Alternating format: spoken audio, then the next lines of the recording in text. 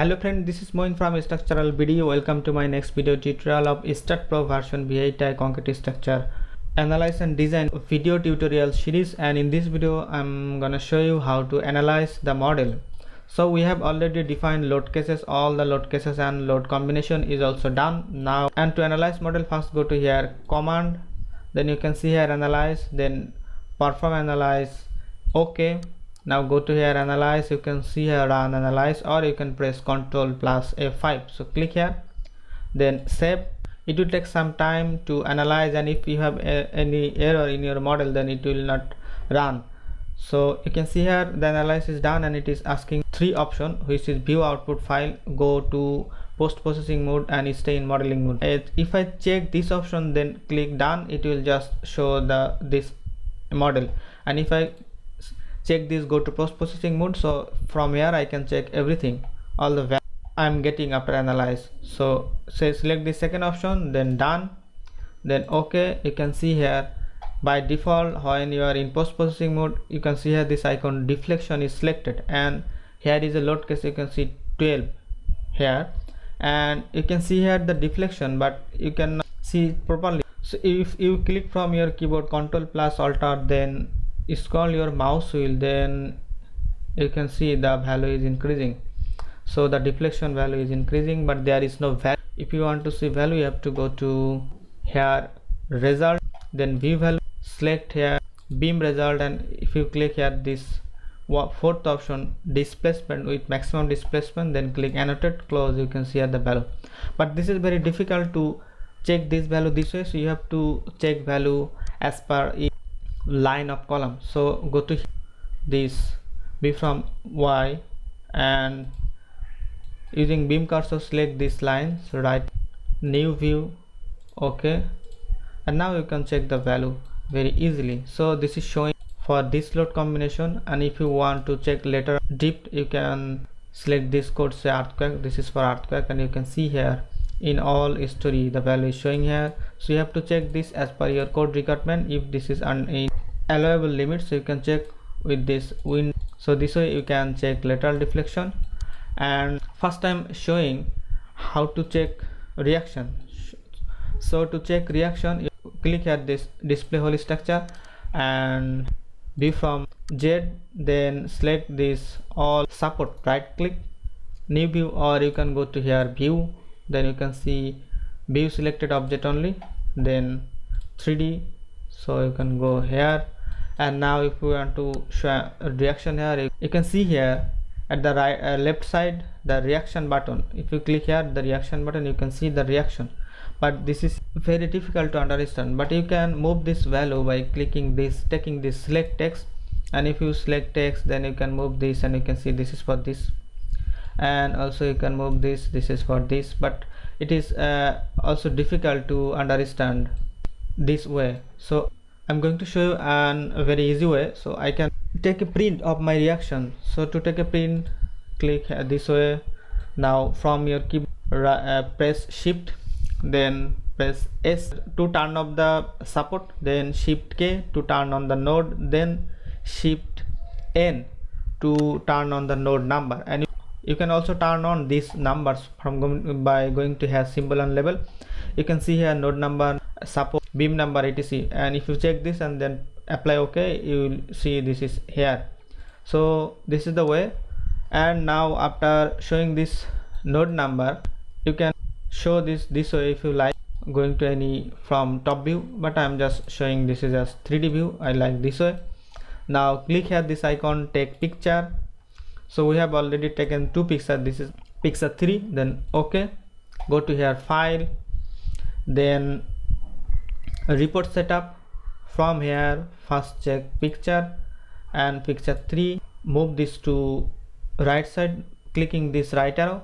And if you want to print job information, you can do, it is by default selected. If you don't want to select this one and move this here, and now go to here again and output, then from here reaction. And after your analysis is done, then you can see this option output, then reaction, and send them to right side, then click here load cases and move this all here.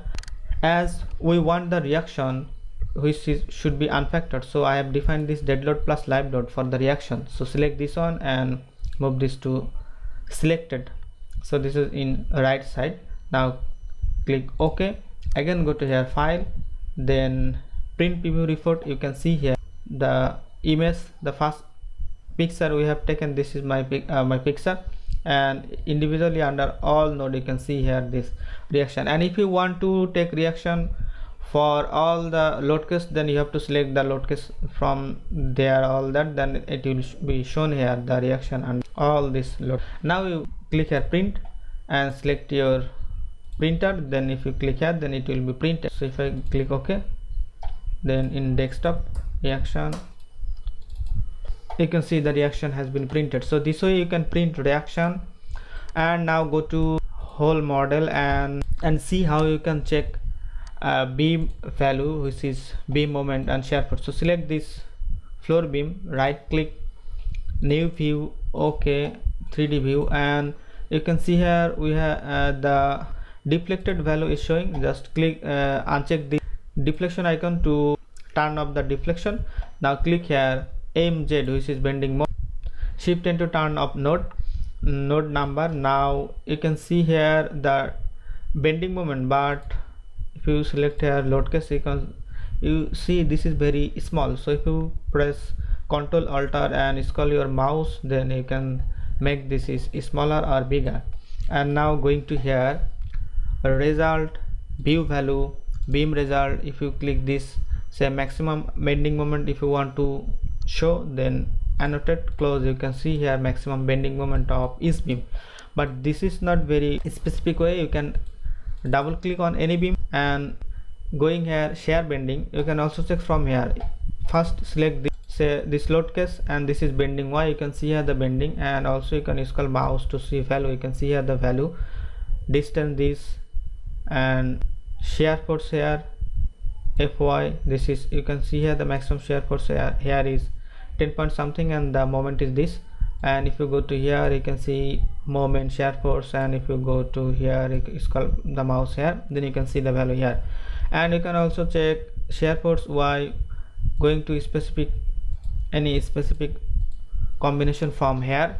Okay, done. And from here also, if you select this on, right click, new view, okay, and if you go to here, you can see here envelope combination, and from here you can check the value. And this is the bending moment, as we have selected this bending moment. So if you want to check shear force, then you have to click here this icon. You can see here Fy and turn off this bending moment, and you can see the value. If you don't see the value, you have to go to here result, view value, beam result, then you have to check this shear force maximum, annotate close. Now you can see the value. And if you go to here envelope, then you can check the maximum shear force of this beam. Then using this value you have to design the beam if you want to do this manually. So this way you can value for beam. Now see how you can check value for column.